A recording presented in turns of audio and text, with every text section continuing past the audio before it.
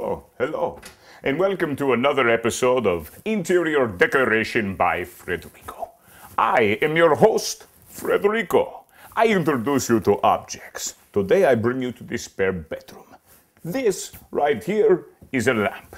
It was built by 175 Norwegians off the coast of Nahoruhu. It is so beautiful, the way it stands so tall, and the shade that sprouts from it. Gorgeous. Follow me over here. This right here is a switch. It has so many options. On and off. You're so cute. Oh, hello there. This is a doorknob made of 100% bronze. Do not be confused by its tarnish. It is bronze. Oh, hello. Would you like biscotti? No, I am not offended. It is all right. In fact, I am perfectly enticed. Oh.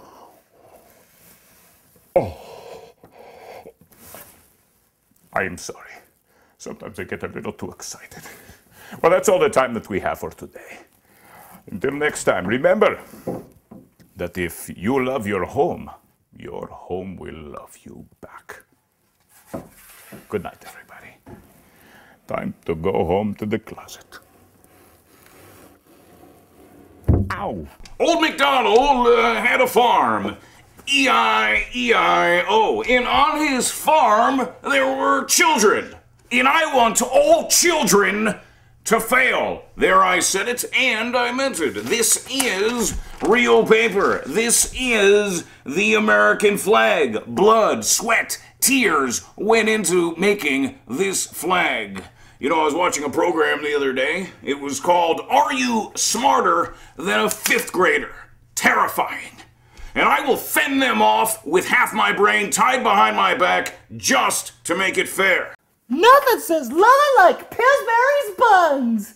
Hey, watch it. The script says playful nudge, not ardent poke. Alright, we'll just shoot it again, alright? We'll just shoot it again. Sid, we're not gonna shoot it again. Was this amateur hour? The only way I'm shooting this again is if you get me a decent actor in here. Okay, he's gonna come up, he's gonna poke you in the stomach. Yeah, I get it. I've been doing this for 30 goddamn years. You think I know how to get poked in the stomach after that amount of time? Would you do it if I poked you in the stomach, Pillsbury? Hey,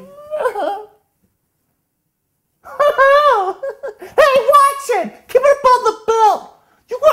I can't! Get with the hang. Today we're going to learn about, underage drinking.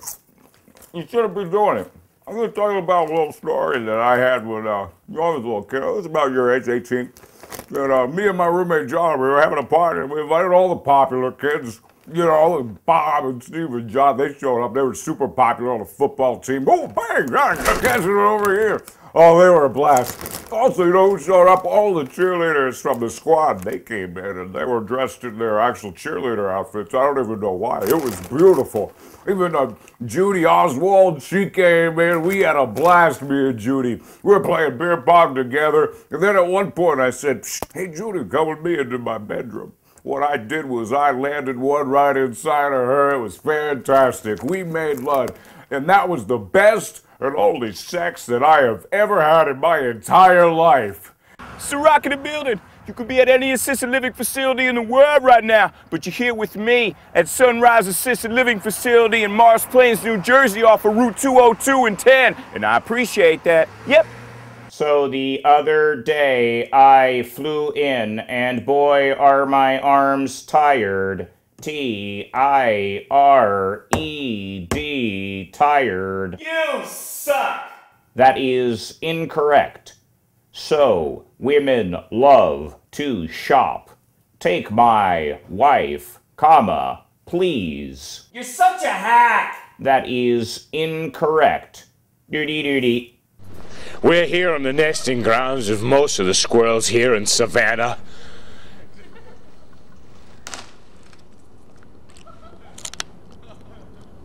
They can't be here. It's too delicious.